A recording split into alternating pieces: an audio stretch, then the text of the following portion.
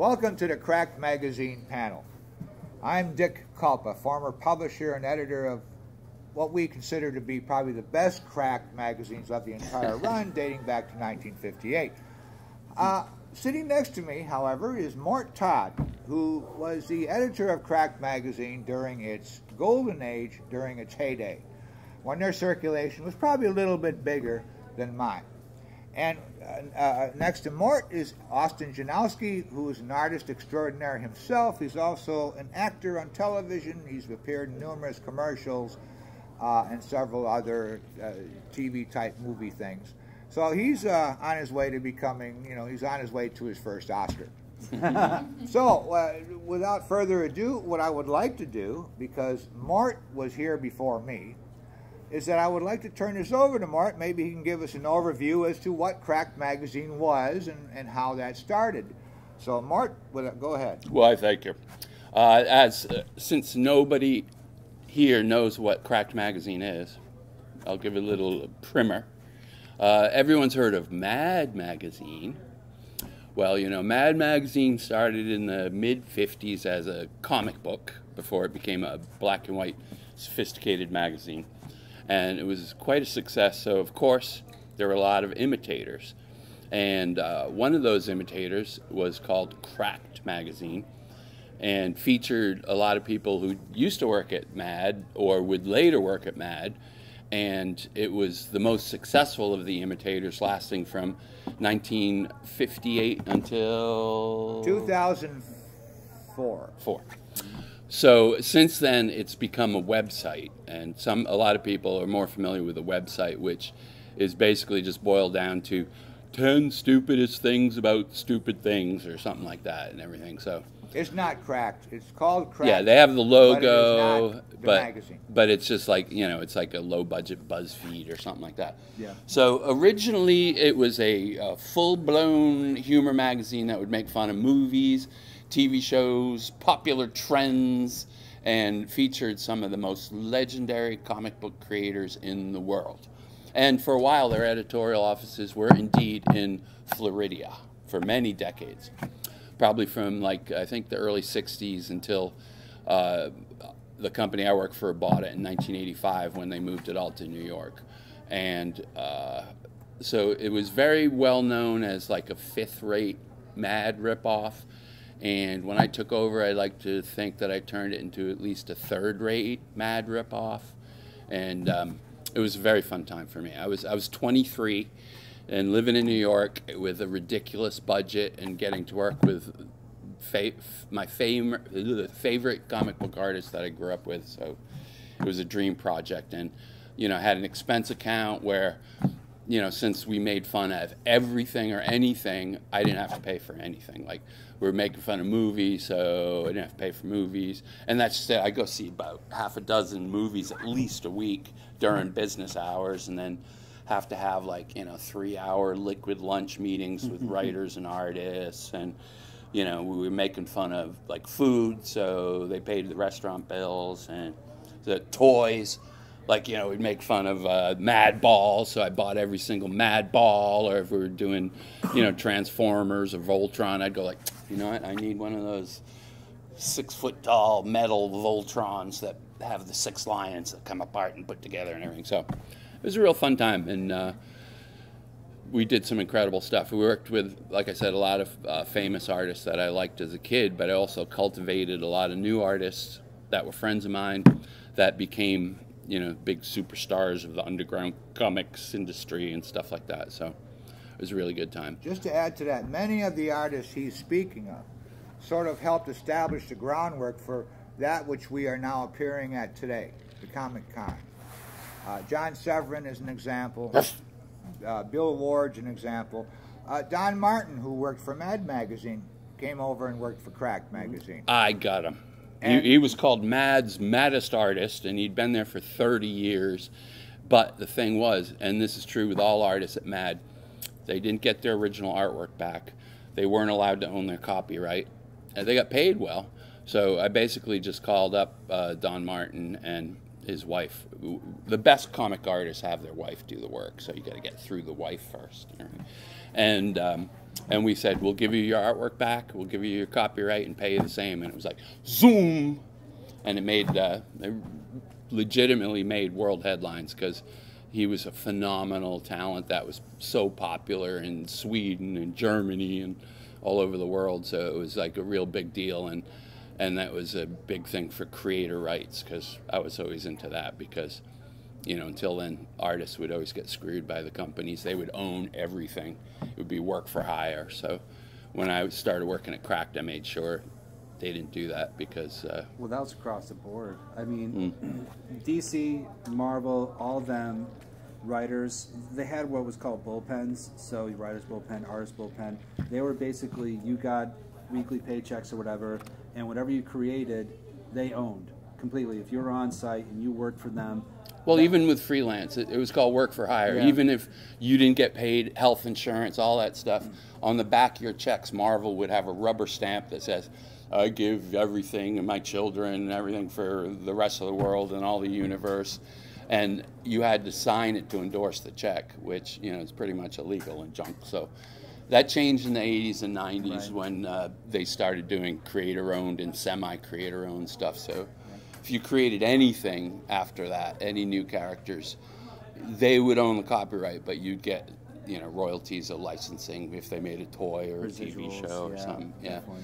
But as I was telling Dick earlier, the advantage when I started at Cracked was the company that bought Cracked that I worked for were in advertising and never worked in publishing, so they didn't know all this dirt. What was the name of the company? Well, it was called Larkin Communications, but okay, they did all the advertising for Globe magazines, which ended up buying it outright. Gotcha. But they didn't know anything about publishing, so I was like, we ain't gonna have no work for hire contracts. So all the artists own their own work, and you know, I started making sure artists got reprint money and stuff like that, and their artwork back and things like that, which right, was a big deal, because I also started out as a writer and artist too, so you know, I worked both sides of the fence, and you know, knew that they were getting screwed, and that you can make everybody happy. Everyone can make some money, and you don't really necessarily have to screw the artists. Well, they speak of creator rights and ownership. How many of you ever heard of Jack Kirby? Okay, Jack Kirby is the guy who created Captain America. Of course, he was on the ground floor of Fantastic Four, Spider-Man, everything, X-Men, almost everything that was out there, even though Stan Lee took all the credit. Basically, Stan Lee was kind of the mouthpiece. Well, he was staff. Yeah. And so, but Jack, the story has it that one day he went with a friend to a Toys R Us, and he advised a friend that he refused to enter it. And the guy says, well, why? He says, well, because I'm going to walk in there, I'm going to see all my characters, and I'm not getting a dime for any of that. Mm-hmm. And I feel for him. Now, I published the magazine, so as a publisher, I come at it from a different perspective. Because we also know on the totem pole that the publisher is the last person to be paid when you put it out. You were in the wrong company then. Okay. Well, it's, when you're publisher, you see, you got to pay the distributor, you got to pay the retailers, you got to pay the staff, you got to pay the print bill, and then when it's all said and done, whatever's left is what you've made. And when you see that the distributor takes a good like 43% of the whole thing, you got a problem. And so it was not, and a lot of people did not understand that as far as publishers. However, we're supposed to cry for the publisher? Well, let me say it this way. If you don't have a publisher, you ain't got a magazine. This is very true. That's the problem. And so it was, and in my particular case, when I took it over, there were so many shenanigans involved. I expected this amount of money, and I wound up with half by surprise. And all of a sudden, I found I didn't have enough money to really publish a magazine. But I fought, and I kept with it for 4 years anyway. Okay? Take it over my dead body. Go ahead, make my day. Of course, it caused a lot of problems with people, you know, because we wound up, it took forever to pay some of these guys because we had to wait till we put out the magazine. Okay? We'll see our money 6 months later for that particular issue. So I would only be able to put out 3 issues in succession, and then I'd have to wait another 3 months for the money from the first issue to appear, so then I could schedule another issue, because it cost like $13,000 to print, and that's what I was dealing with. And so, you know, yeah, you want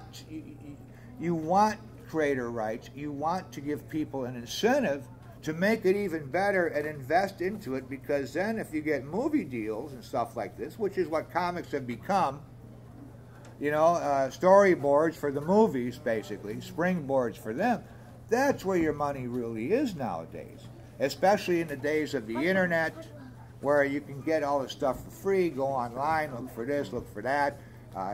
Instead of paying $5 a magazine for a magazine, you're going to pay a couple bucks or a buck for an online presentation. So that's how publications and magazines work these days, and there is, you know, a changeover. It's like the days from the sailing ships to the days of the steam-powered ships. You don't need any more sailboat operators. Now they got digital boats. Now we have digital boats. So it's a huge change. And this was billed as somewhat of a showdown between old Mort and I, because, you know, the old guard, they look at what we did. Like I said, we took over Cracked Magazine, and we just improved the hell out of it, in my opinion. That is my opinion. See, that's how I felt when I took it over. That's right. And we all have our own imprint and stamp on it.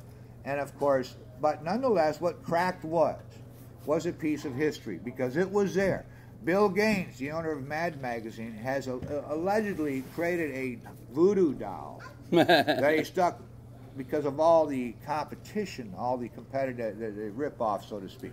And he stuck a pin in each time one of them croaked, such as, and that's the name. That's a good sick, name. crazy, nuts, riot, Fooey. Yeah, there as were each dozens died, of mad rip-offs. He would put a pin in the doll, you know, that represent, or he'd take a pin out. That's what it was.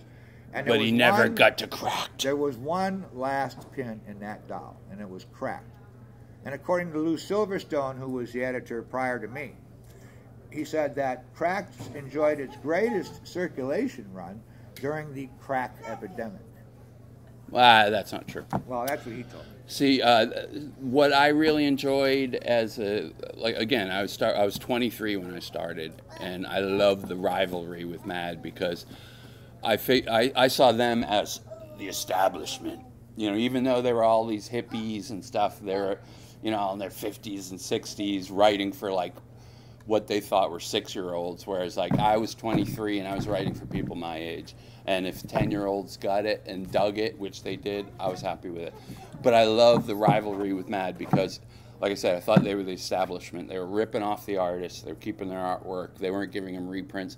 There'd be like movie companies would call them wanting to use an artist to do a movie poster, and they wouldn't give them the information to contact the artist.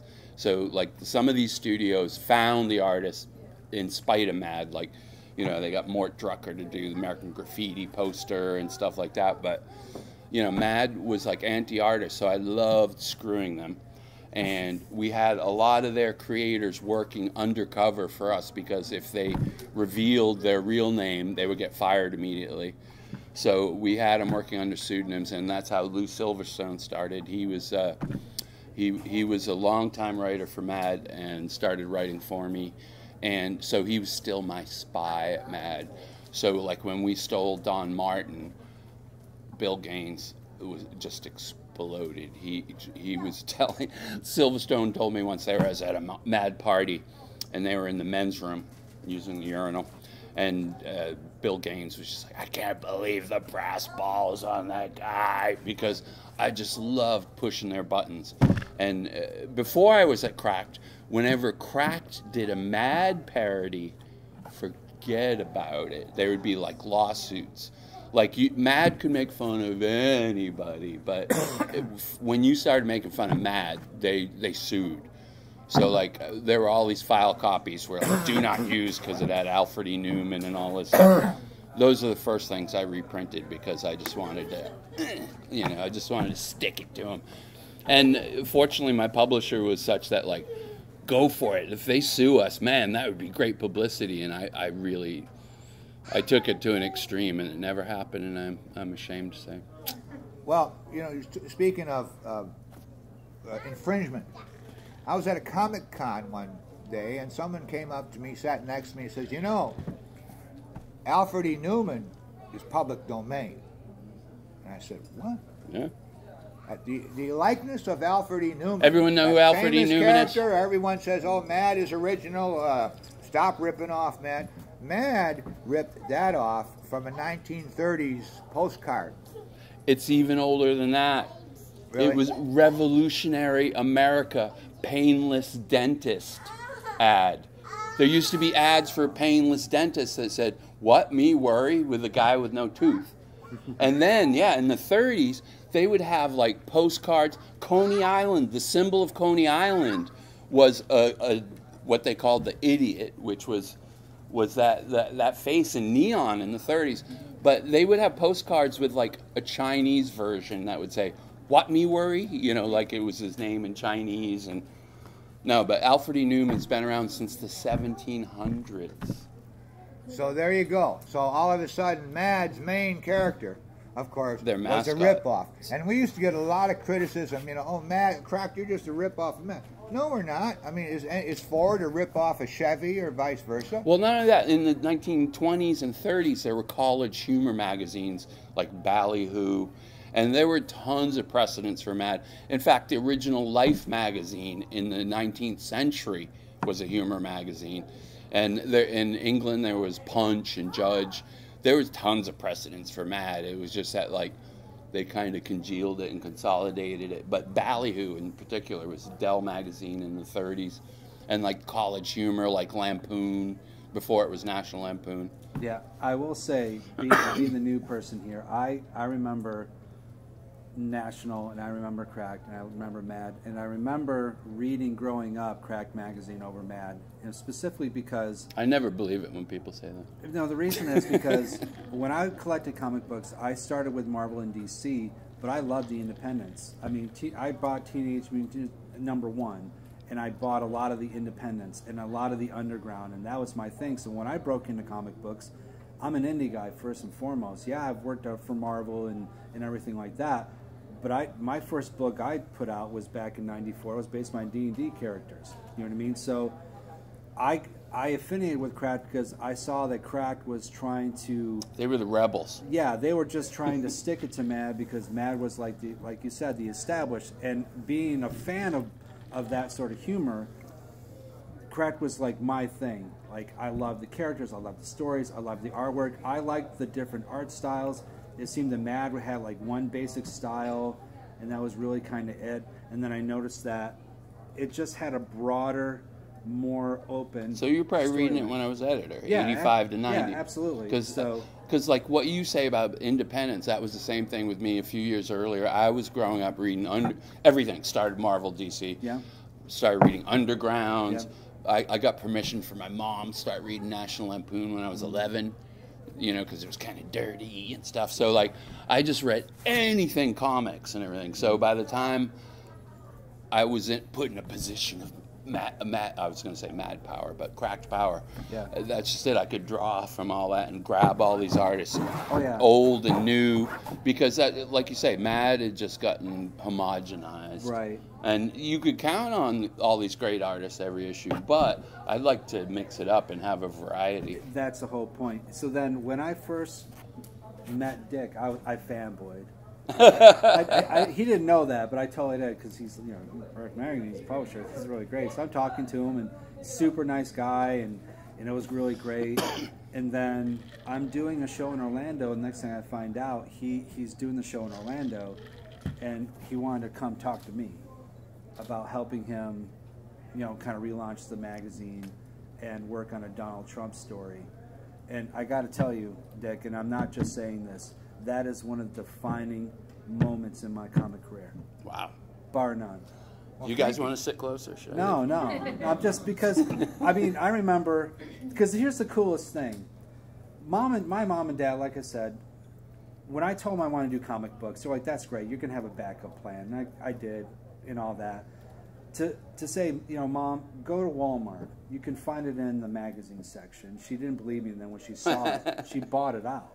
Like, she gave it to, like, all her friends. that like legitimized me as an artist. I mean, Marvel and DC is one thing, but this is crack magazine. No wonder we had a spike in sales. I was wondering what the hell happened. But that was a defining moment, and then be able to hang out with you at Heroes Con while we were launching and doing everything like that was just, like I said, it's a defining moment for me. It's just it's great. So I'm very thankful to have a small piece in the man. Well, Seriously. thank you. Yeah. Well, yeah. just to mention, when I was talking about Alfred E., that gentleman who had sat down next to me to tell me that it was a public domain character, his name was Al Feldstein. So I got it from he was the editor of Mad for like almost 40 years. Yeah. So it was, I considered the source to be rather, legitimate. Yeah. And so... Well, like I said, I'm just such a comic geek growing up. I did, once I was at Cracked as well, I did my research and found out about this painless dentistry thing, and I was just like... That's fun. I was like, Mad, please sue us so we can go to court and say that you have a character that is in the public domain and that you can make fun of anybody, but if anyone makes fun of you, shame on you. Right? We're gonna take our ball and go home and then sit you with a cease and desist, just like that. But they were just so cruel to their artists that their only reason for existing or being known, and in the masthead they would call them the usual gang of idiots instead of listing each artist individually, which I would do because I just had so much respect. And also, I think my respect for the creators showed in their work. They were getting paid less. I bet they were so thankful too. Because that's just it. I would geek out and go like, "Oh man, I just got your new story and it's so beautiful." Yeah. And also, I would just know, like when I signed them a script, that I would get what I would get, and it would just be so wonderful, And rough. Like John Severin, who was the main Cracked artist. Did a beautiful photorealistic humor style, and he started at Mad Magazine, and he had in fact, he helped create Mad Magazine. He had a studio with Harvey Kurtzman and Will Elder, and they were all, spitballing this idea for a humor magazine that became Mad, that Kurtzman only gets credit for, but it was really all these guys together. But Severin was with him for the first, I think, 6 issues or so, and he didn't go for it. So he ended up, going back to Marvel and DC, working with a lot of companies. Right. But then Marvel in the late 50s almost went out of business. So one of the art directors there, Saul Brodsky, took a lot of these artists that it was called Atlas Comics at the time, and since Mad ripoffs were so popular, he took all these fantastic artists that were out of work now and started to create this new humor magazine. And so, Severin was the linchpin. Sometimes he would draw like almost 2/3 of every issue for months on end, And the thing is, a lot of times Mad called him and said, would you like to come back to Mad? And, they would offer him, maybe like 3 times as much page rate that he got it Cracked. But that was just it. He did like half the book, 2/3 of the book sometimes at Cracked every month. Whereas at Mad, they could only guarantee him like 4 or 5 pages a month. And so even if it was a lot more money, it just wasn't, and also it wasn't as fun for him. Right. Back in 1967, I was a Marvel fanatic. I loved the 1960s Marvel. I go to the drugstore every month, and I wait, and sometimes twice a month, looking for the latest editions, and they didn't show up, and I had money in my pocket and was burning a hole. So I bought a Cracked magazine and took it home and read it. And I liked it. I thought it was kind of cool. I was kind of brought up in Mad magazine. And I understood why Mad did what it did. I mean, they had it's like a TV show. You have your same characters, your same formula. Formula. You have that's what people expect. Yeah. We understood why. It's like when Dukes of Hazzard changed actors. It really changed it. Oh, yeah. When they added the monkey, I didn't get it. Yeah. So, anyway, I looked at it, I thought, because John Severin, and John, I mean, when you look throughout, you see his best work in Cracked throughout the years. This man was marvelous all the way through. Yeah. I mean, the talent that this guy showed, man, he could do anything. Right. And a super My sweetheart. opinion at the time as a 13, 14-year-old reader was, I like it, but there's just a little too much Severin. Too much. you know, Impossible. for one issue. And I did not realize at the time that decades later, it would be under my tenure that Severin would leave the publication. Disgusting. Disgusting. Well, it was too expensive. We couldn't afford it. You know, and John had standards. He had taste. You know, one of the writers wrote an off-color story, and John sent it back. He won't do it. Yeah. That was refreshing. Although I wound up doing it. It was still refreshing. You'll do anything. It was refreshing to see standards, you know, and no, John was a gem of a man. And like, again, like I said, I was in my 20s. I would talk to him a good, maybe at least 10 hours a week on the phone because he was living in Denver and I was in New York. And he was just such an incredible influence on so many levels, not just artistic, but he was just a real, like, role model for me and stuff. Well, that's strange, because he told me, he says, yeah, that Mort Todd was a pain in... No, I'm just kidding. I was doing a daily comic strip with him around that time that he left Cracked. We had a celebrity biography comic that ran every day, because he could just draw celebrities so good and everything. So. Right. He did a Barney Miller satire once, and I mean, it was impeccable. Yeah. Impeccable. He would do, like I said, it was photorealistic, but it was still a good caricature. It wasn't like, you know, he traced a photo, but he would warp it into humor. So now that you guys have heard a lot, right? Heard of what? Heard a lot. Absorbed a lot of information. Does anyone have any questions? I just want to say one more thing about Mad, though, about how much they suck. There was this cartoonist called Jack Davis, who he's basically the first multimillionaire cartoonist, and it was because he got fired from Mad. He was one of the original Mad artists, and the so-called creator of Mad, Harvey Kurtzman, took it from it being a color comic book into a black and white magazine. And he wasn't satisfied with how the publisher, Bill Gaines, was taking care of him and the artists. So he left and took a lot of the artists with him and created a series of different humor magazines that just didn't do as well. He took it to another level of sophistication from Mad and had more adult humor that, I don't know, depending on whether it was the publisher or distribution, just didn't sell as well. And the magazine titles were like Humbug and Trump. It was one of his humor magazines in the 60s. But so he took a lot of the artists with him, including Jack Davis. So the publisher of Mad, Bill Gaines, was so pissed that these artists were blackballed. He would not allow these artists to work for him. So Jack Davis had to find other work. He came to Cracked.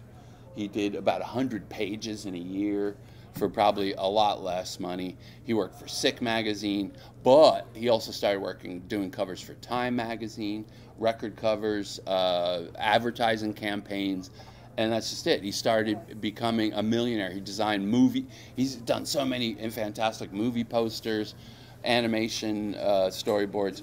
So he became a millionaire. And then finally Mad was like, would you work for us again? You know, and he did.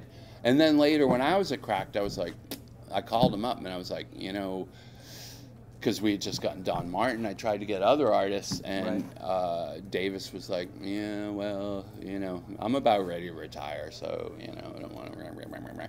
But he allowed us to do a reprint collection. I did like a 100-page collection of all his previous work. And I was like, would you do a new cover for us? And he was like, I couldn't. But he goes, I just did a new stamp for the Postal Service, and I'll give you their phone number, and you can call them and see if you can use that as so we did a back cover with the stamp he just did. So all artists are sweethearts, you know, even if they feel obligated. Another artist was Mort Drucker, like I said, did that American Graffiti poster. He was the main movie parody guy for Mad forever, and he might even still be doing stuff for him. He's got to be in his 90s. But I called him, and I was like, we'll match your rate, you own your work, but he was like, well, you know, they didn't have health insurance, which we gave some of our artists too. And Drucker was like, well, I didn't have health insurance, and I needed like a quadruple bypass last year, and Bill Gaines loaned me the money. Oh, no. So he felt obligated, he's got to pay him back and everything. I'm like, that's just friggin' evil.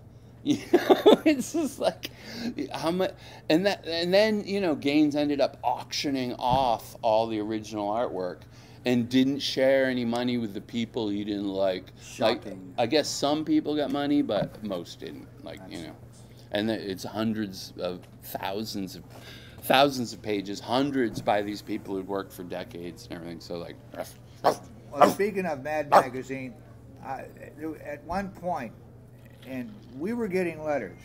There was a point in time when Cracked Magazine, to my knowledge, wasn't getting any letters. Maybe a few. They were making up their letters pages. Now, this is after March time. No, I did it too. We were getting letters. Now, keep in mind, we counted emails as letters, but we had tons of them. There was one issue I was putting together, and I could have filled the 2-page letters page with letters from people comparing Cracked favorably to Mad. And I did make the decision to cut one of those pages out and go back to general types of letters, because I think I didn't want to just nail Mad too much, like we were really going after them. But we had a lot of people compared Cracked favorably to Mad during my tenure that we saw. And I mean, again, I liked Mad Magazine, and I saw how Mad functioned. You know, they had a hell of a much better budget than I had. You could look at Mad Magazine, and it was funny. You know, there was no ifs, ands, or buts. There's no guesswork.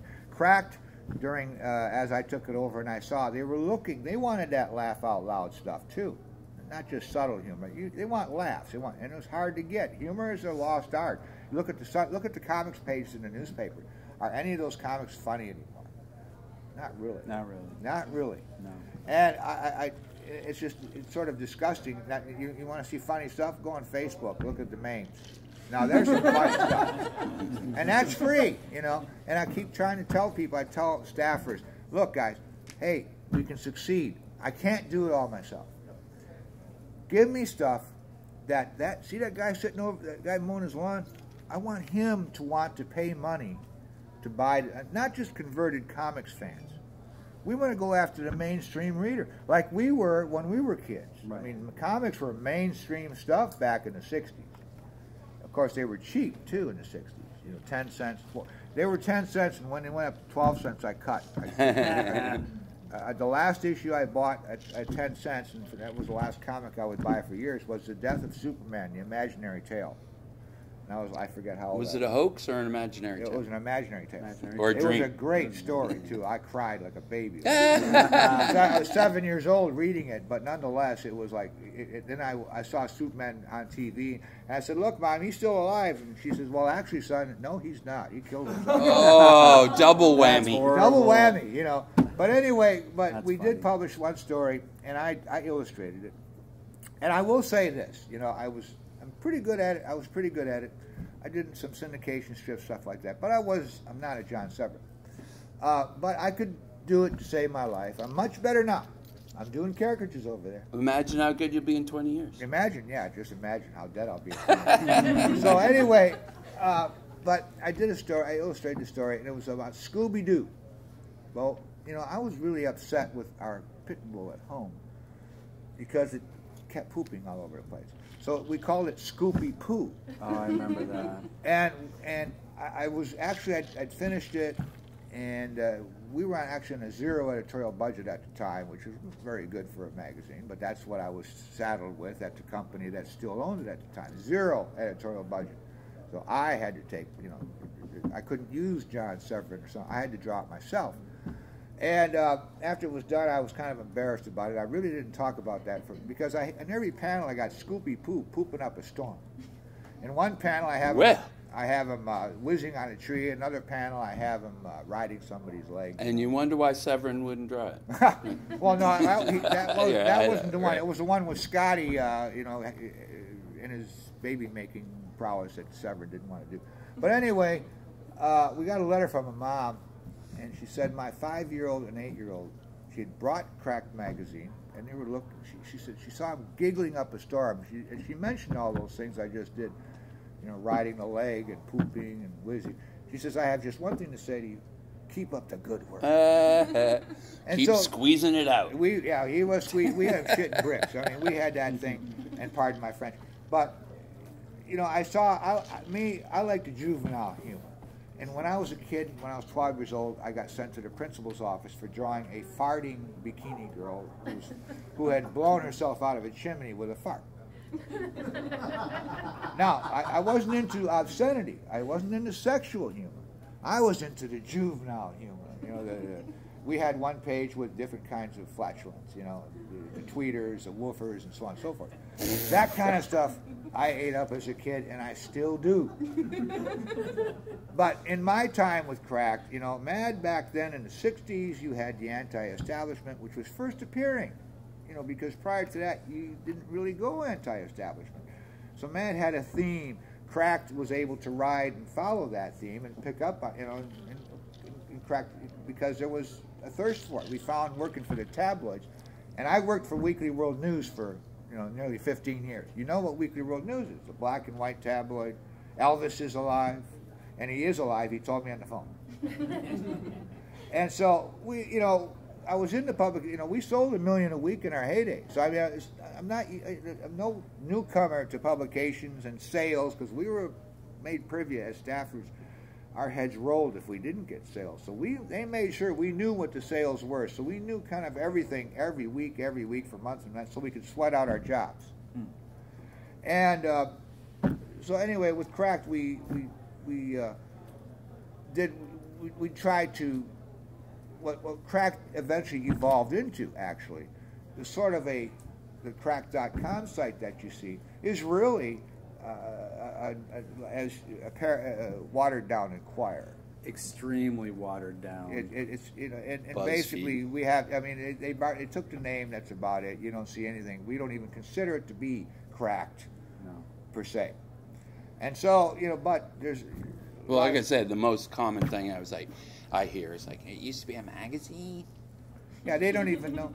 And yet it was there, and a lot of movie stars, you know, we would get... Oh, likewise, yeah. We would get product placement. We'd get phone calls from Hollywood. Can we use crack in our, you know, thing? It was on Family Guy once, I think, wasn't it? Or on The Simpsons? The Simpsons, yeah. Simpsons. And, you know, you see... Well, yeah, I mean, years before, we'd send original art to actors, and they'd do photos, or, like, you know, we had Beetlejuice people sending us great letters. Well, talking earlier about letters, when I first started, we got a pile of letters from the publisher in Florida, sent them to New York that hadn't gone through.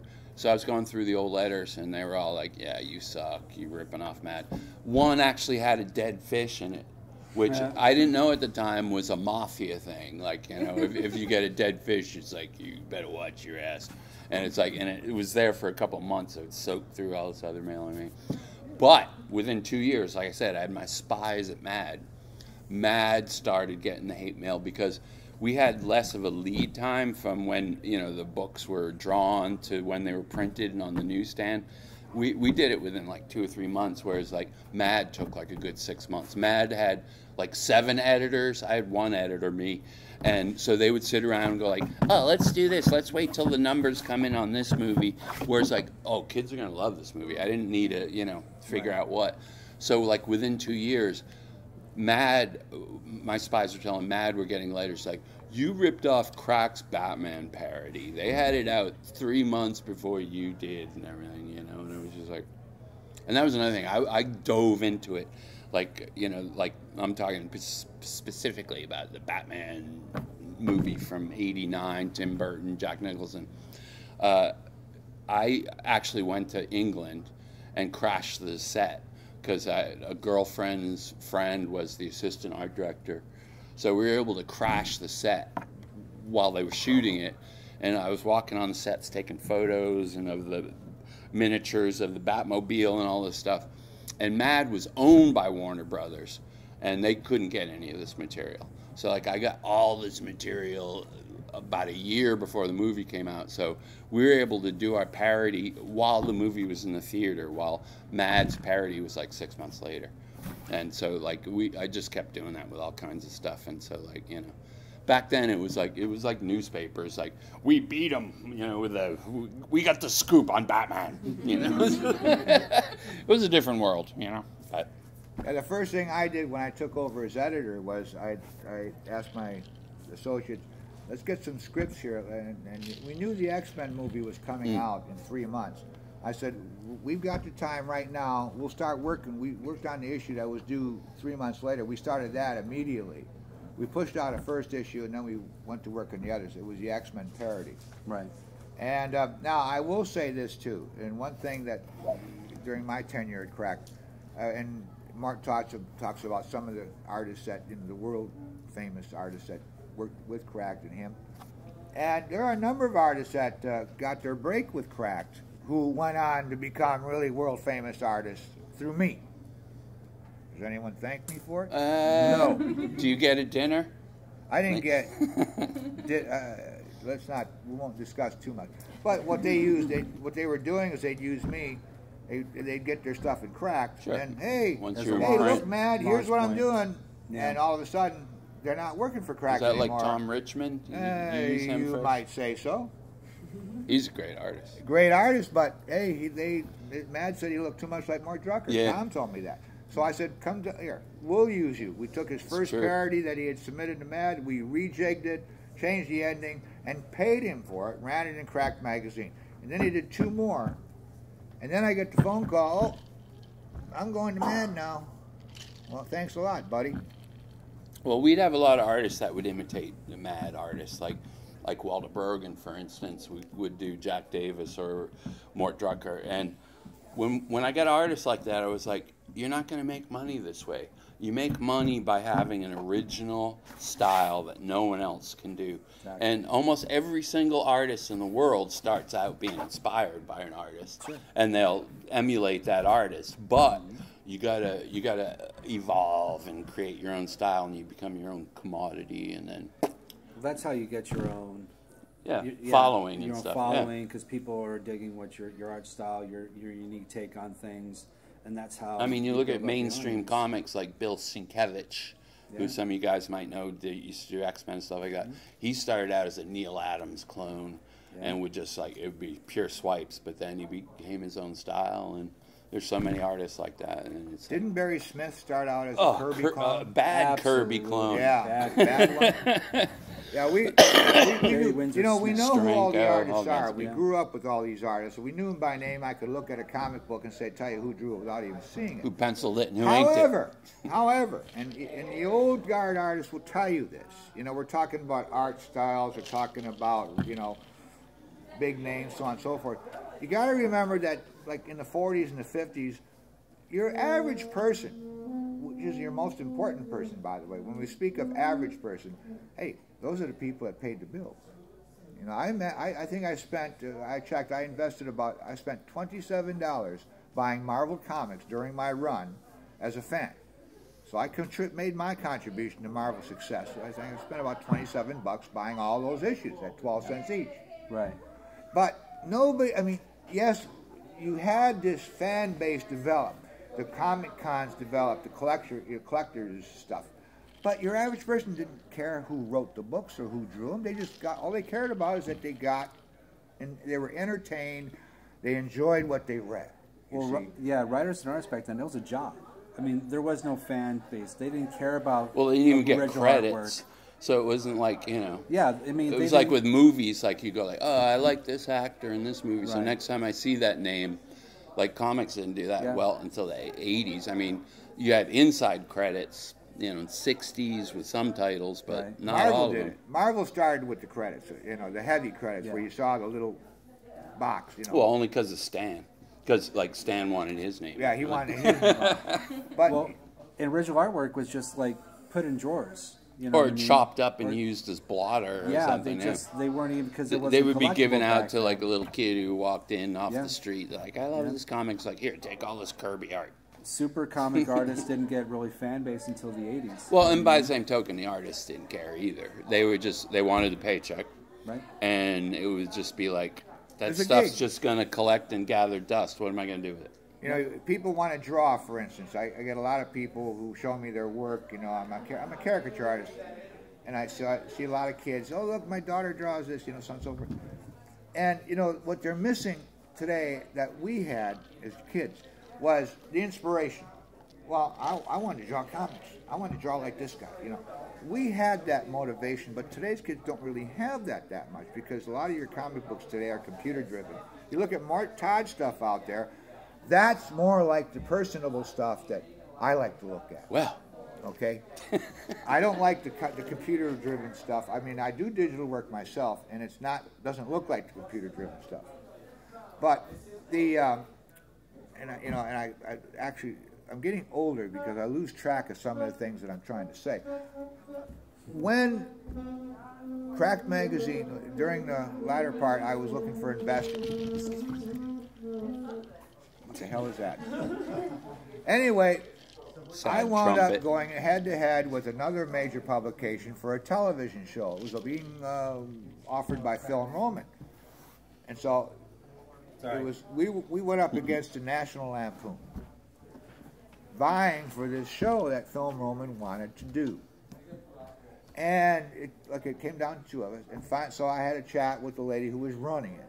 And I said, well, the last time I looked, Cracked Magazine is publishing, but National Lampoon is not.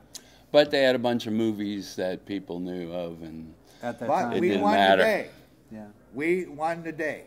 Oh, remember that Crack TV show? Yeah, what Crack TV show? Anyway, what happened is that I took it up north to my hometown up there where I met with investors, and there was this one surly graphic artist who was brought in as an advisor to one of them, and he said, well, I looked at it.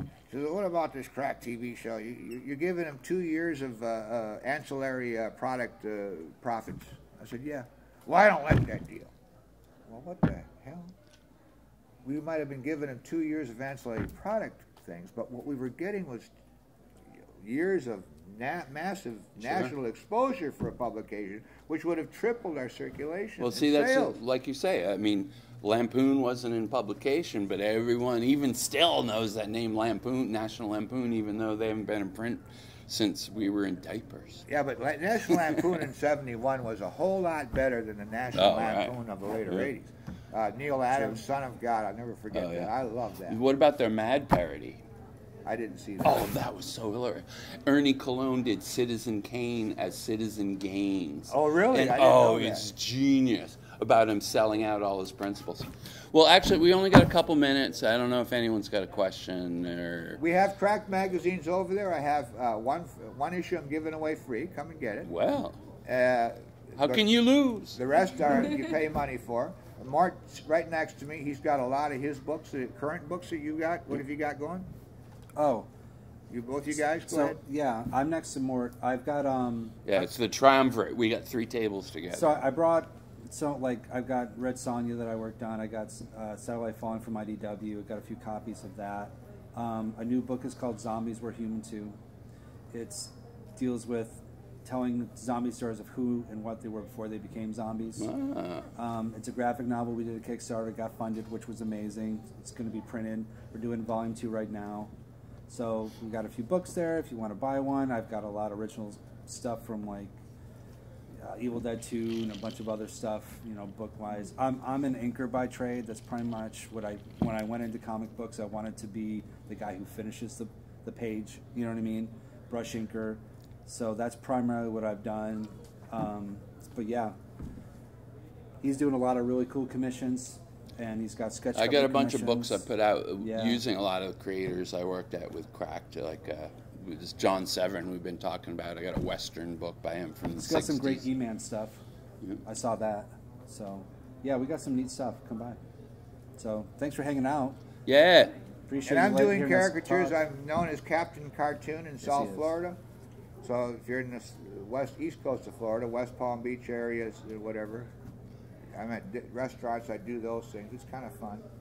No one looking over your. Everyone wants you to succeed. There's no one stabbing you in the back. So I really adapted to that. And I thought, and years ago I would say, over my dead body, you won't catch me dead doing caricatures. But that's what this get-up is. But Captain Cartoon is also actually a character that I'm looking to market as a character. You know? Everything he draws comes to life and saves the day. It's like the old Dick Tracy cartoons where Dick Tracy would call, "Go, go, Gomez."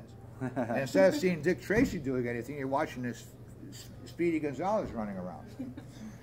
Was he Dick Tracy? Yeah, well, there was, no, that was the Chinese guy, too. No, it's Go, Gomez was Dick Tracy. Yeah. The Chinese guys was That's Jiu-Jitsu. before me. Joe. Jiu-Jitsu, yeah.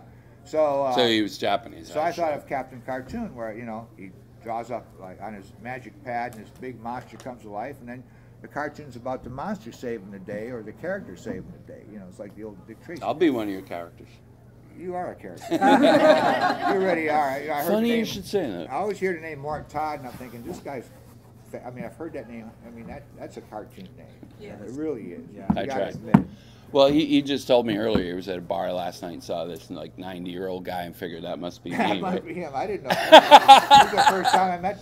I put out a cartoon of me in a high-powered, jet-powered walker with Gatling guns. I'm gonna shoot his, shoot. So him, feel free, come on, stop by. Yeah. We'll chat. I'll tell you about some. Thanks so much movie for stuff dropping I by. got coming up, and yeah. So But thanks. thank you guys. You helped make this fun. And We're gonna clap now. Really appreciate it.